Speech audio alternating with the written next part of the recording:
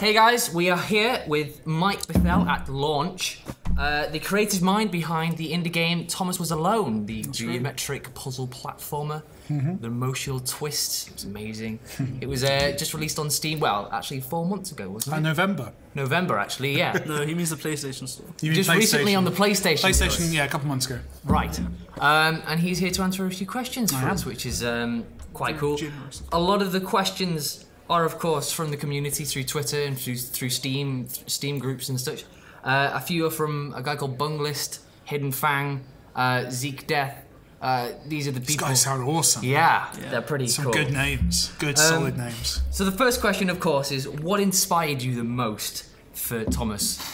Did you have any concepts from any other games that you were enjoying at the time? You know, did you want to include any of that? Well, I wanted to do a platformer. I wanted to do specifically an indie, pretentious platformer because I was just seeing so many of them that I thought were pretty cool. And I just kind of wanted to emulate, or not emulate, but just kind of take part in what seemed to be a really cool scene. So, so lots of platformers, kind of things, old school stuff like Mario. But I wasn't a big console gamer as a kid, so I didn't play those games like when they first came out. But I played them since I was interested, and then also kind of things like World of Goo. World of Goo was kind of the first game that I looked at and went, that was a couple of guys who had a day job went and made that. And as someone who was at that point working in industry, kind of trying to fit indie around that was very inspiring. So yeah.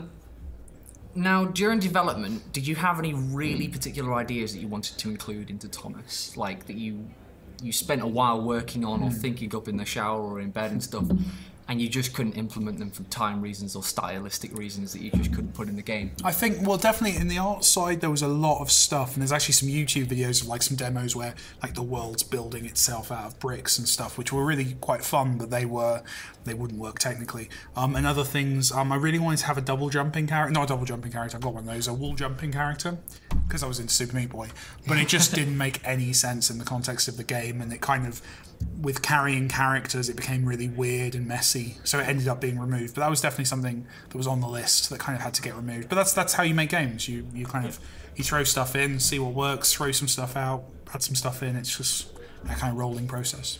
And during development, this is such a weird question. During development, did you start giving the characters names as you were developing the game, or did you continue referring to them as Thomas, like through and through, or was it sort of after development and after release that you started really talking about them? Well, no, the names. I mean, the moment I decided I'm going to make a character that can double jump, for example, at that point, even before it was in the game, I'd named that character. I'd worked out what the kind of what their narrative beats would be and kind of how they'd grow as a character through the game, stuff like that. Their kind of their arcs. So it was the story and the game kind of happened hand in hand, and I think that's why the story kind of works, is that actually it wasn't a case that I made a game and then wrote a story. It was kind of all happening organically together, which is something that's lucky in indie, because obviously they're made by so few people, that I can do that. I can say, this character, for narrative reasons, needs to not have any levels for 3 levels, and there's no game designer to argue with me and no writer to have to change it. It's all me, so I can kind of do stuff like that. Yeah. Nice. And did you have any like specific process, like when you hit a really difficult part in development, if you couldn't get past a solution, or you had a really do you have a process that you follow to sort of get a solution to that problem? Just keep working really hard, like that. To be honest, that's it. Often a night's sleep helps, or moving on. Because I was doing all the jobs, if I wasn't enjoying something, or if something was getting stuck, I could just go and do something else for a bit. Take a couple of weeks doing something else, and then come back to it. And that works as well as an approach. But yeah, I think most of the time, just you have to work through those problems, and Google is very useful. Now, this is a question from Bunglist that he's really quite interested in. He's wondering what came first. Like, was it the idea of a geometric jumping puzzle, or was it the strong narrative? Did you have sort of a storyline in your head that you wanted to apply to characters? Well, I think it was the mechanic came first, so the characters jumping around working together. But from a very early stage, it was kind of clear that if there's more than one character, then it's going to be a game about that interaction and that kind of. So the story stuff started right at the start.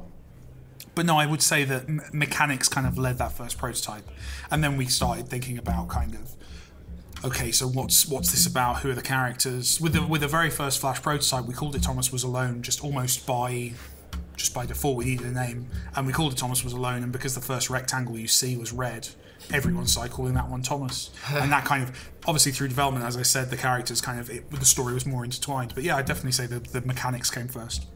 Okay, cool. Were you expecting the kind of response that you got from your game? No, I'd be very arrogant if I assumed that. No, it was very pleasant. It's not a mega hit, but it's kind of found an audience and it's known by people, which is nice. No, I wasn't expecting it to be as well received as it was, but I'm exceptionally grateful that it has been. Cool.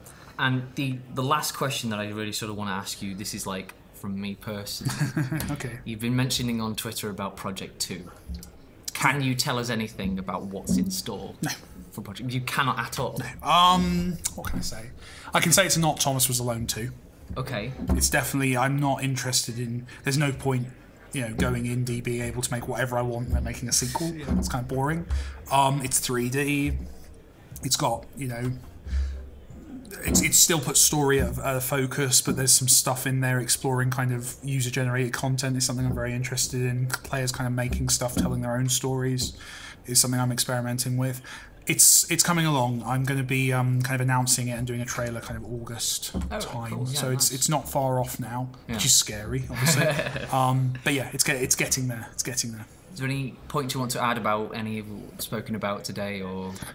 No, just keep on keeping on. Have you got any questions? Nice. Yeah, I was just wondering the extent and the value in both Let's Players and the YouTube and the Twitch communities, both being able to make a game, as Total Biscuit and various other Let's Play, or not Let's Players. Yeah, don't call Total Biscuit Let's Player. No catch on. Don't do that. And the ability there is to have to destroy your game. That if word starts to get around that this is not the greatest game ever. Yeah, well, I mean, to be fair, that's all. I think what YouTube's done, what Twitch and stream. You guys stream on Twitch, presumably. Yeah. What Twitch has done, what YouTube's done, what Let's Players, what Total Biscuit, what all these people have done is it's basically. I said those are separate things. Let's Players and Total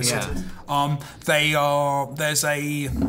They've accelerated word of mouth. I think that's the key thing. Is that they've not created new conversations. I don't think, but I think what they have done is they've focused those conversations.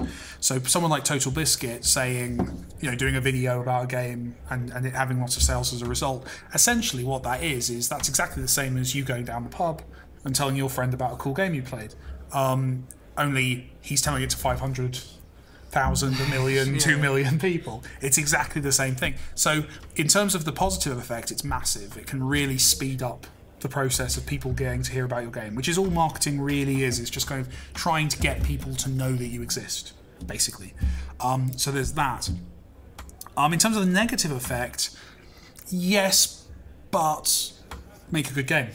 Like is the obvious sort. Like I know. Like if a Let's Player says they don't like a game, and it's happened with Thomas. There's been a few Let's Players who weren't big fans. It's fair enough. There's enough people saying it's good that people go, well, that's one opinion, and they go and make their own opinion and play it or buy it or whatever. I think that if you make a game that is universally disliked by YouTubers, then you've made a game that's not going to find an audience anyway, and maybe it will speed up the process of you failing. But I think it's just the way it is. Make good games is the easiest solution. It's going to fail inevitably. No, not inevitably. It might well make a bit of money before it fails. But if people buy something and then it's rubbish, and enough of a percentage of people feel that way, you might make money from those first people, but you won't make money when you bring out another game. Yeah. So it's that, I think. Thank you very much. Yeah. No problem. Pleasure. You can of course buy Thomas Was Alone on the Steam store, the PlayStation Network. ThomasWasAlone.com is where you can find all the links to those places. And most recently the Humble Indie Bundle. Yeah, for a little bit longer. It's I think next Tuesday. 5 days I think I saw it on for. Yeah. So thank you very much for watching. We shall see you again soon.